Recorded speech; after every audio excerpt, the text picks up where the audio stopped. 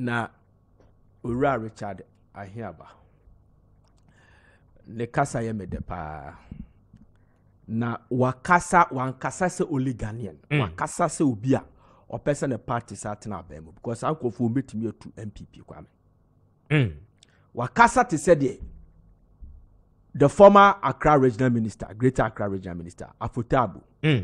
Tama Okada issue sorry I say Okada for ha drivers. Yeah. Na yan cancel Okada. Even that near pass law to withdraw Okada. He stood on his ground, so no. See, yes, I didn't will lose election. So he fought for the Okada people. Despite say near pass law in 2012.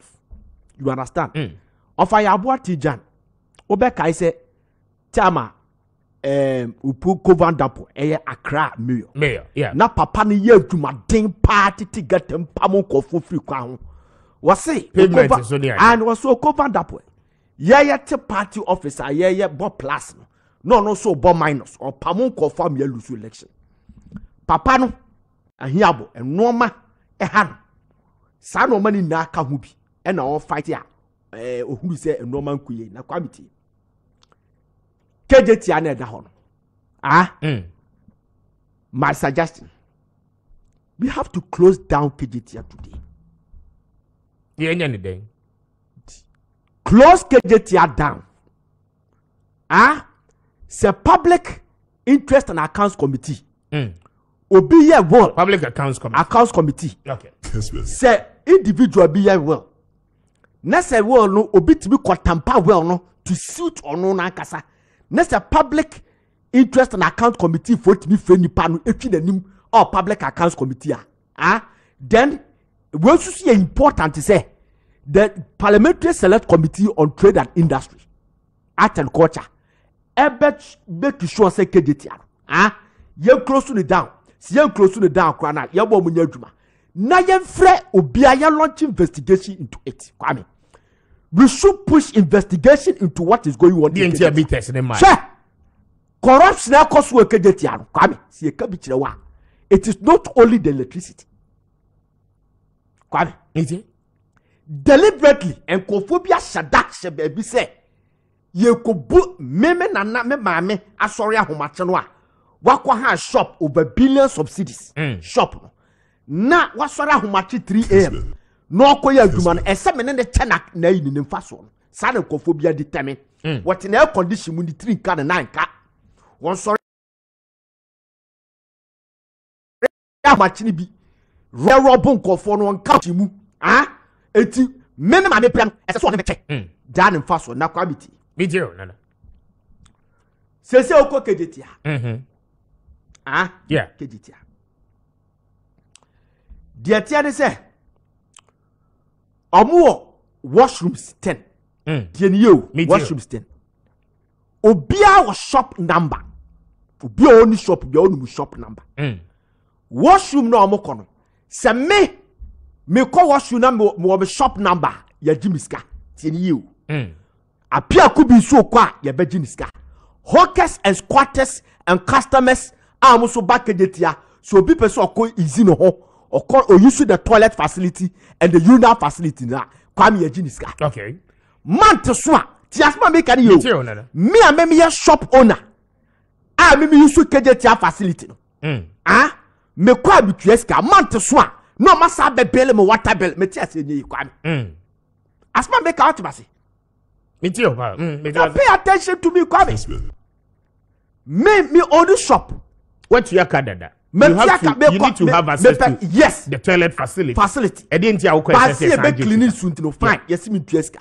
Me tueska. The ono no bebe padia na. One year only facility. Onu susu tueska. Hawkers and squatters also pay. But man to swan. Meme na me ko tuesi kadada no. Yes, I the water bill breme ma bitua. Ebi ana me tompa wa. Ebi ana me pamade. Ebi ana me tontoma. Water bill the water baby do so water me fanya hwe and the same bill na ye de bele me no and one ye de bele do your restaurant me tia se nye they have to investigate them kwame me na me catch they have to investigate them kwame sanitation ewo Kejetia. Enwura no. Garbage ayo no Kejetia.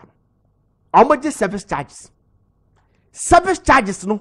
Omo charge Kejetia service charges no based on the load of garbage at that particular time. Sometimes they pay 50 cedis, 50 cedis, sometimes 60 cedis per my investigation. Per bin and no, every month. Okay. 60 cedis every month. Now come listen to me.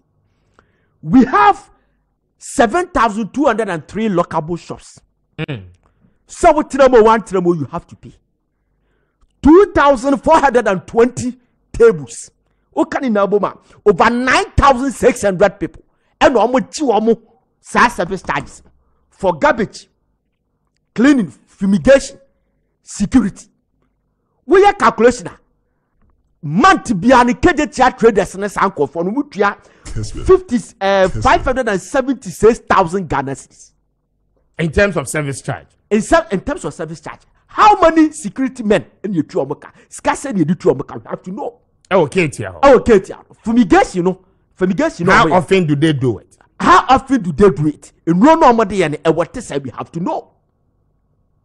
Kaya de befa garbage, came for the bar. A quiet fast at the back, we have to investigate it. 576,000 Ghana cedis. Come but then I'm miss our way. Your friend is which management companies are contracting your one?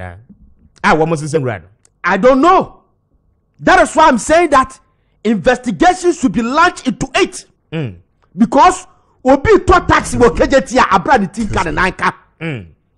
Obi to Uber classes ewo Kejetia nitin kananka.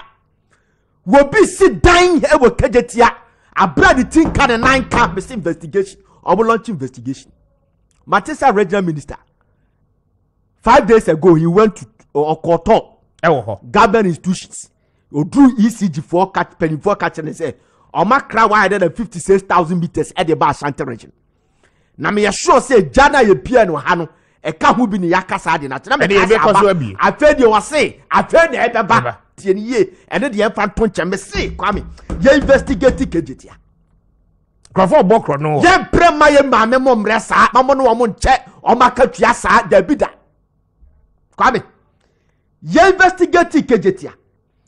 Ye investigate Kejetia fi se. Sha abrahu sembe o Kejetia. Ye Kejetia no. Elevator na ye be Kejetia no. Who say Kejetia? Your ground floor, first floor and second floor. And there should be an elevator. Omo ye elevator ni wi ye be use no. Mite. Yes, sorry, gas plants. The gas plant no a supply over 60 rooms a containing restaurant. Okay. So the biche sa gas plant no a firm na deba na omunya ejade ye omeduma.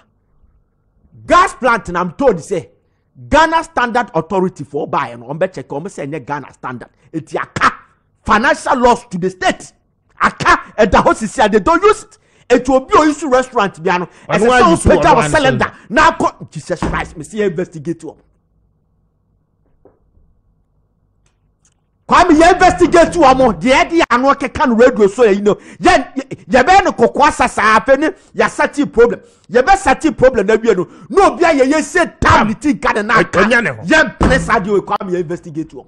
Kessben 92.9. Ya investigate you omo fi say. Traders over 9,600. Yeah. That year insurance of 5 cities 50 pesos. Kwame. Amount to 51,500. Since November 2021, they don't have insurance cover. Since November 2021, what did they use the money for? Okay. What? Messia, some more be a family engine. What the make quarter, beba? More be a family engine. Madame Catramo. Abro na yemo de Kwame. Adana ye free abranti anwa. Ye friend say Nana Prempe. Yeah. And was they don't have insurance cover. Yeah. Such a huge deficit. There's no insurance. It's a job to why no answer. I said that Twin Towers here. Here we have insurance. There's insurance. I said that house insurance. How many people was there? Kejetia insurance. Me what they have paid money. And we have kept quiet. Regional minister is there.